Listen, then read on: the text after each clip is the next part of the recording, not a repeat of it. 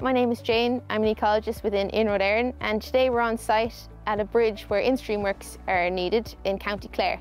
While Iarnród Éireann has the responsibility to provide a safe transport network for its passengers, we also must consider the environment at the earliest stages of projects and ensure we're doing the best we can to bring in specialists to protect it. When undertaking in-stream works, we're working directly within the environment, and it's important to consider the ecosystem here completely to ensure we're not interfering or have any impact on it. Fish welfare is the most important aspect of these in-stream works.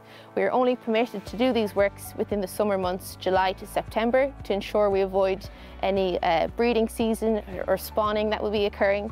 And the bund and the dry cell area makes sure that the water doesn't interfere with any sort of materials that be used, whether that be concrete or any of the materials such as riprap or some of the river stones here that will be used to reinforce the abutment.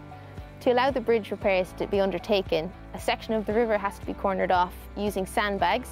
This section will be dewatered, but any fish found within the work site will be translocated upstream, so they will not be impacted at all by the works.